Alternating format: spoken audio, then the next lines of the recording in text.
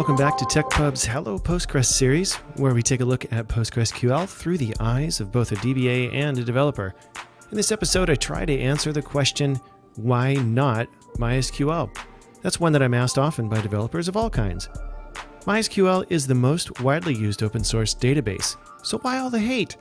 Well, there are many reasons that you might want to avoid MySQL, and we'll try to steer clear of the socio-political ones, meaning Oracle's takeover of the project, and stick to purely technical ones. In this episode, I put MySQL and Postgres side by side and focus on some of the strange behaviors that you'll find in the way that MySQL treats your data.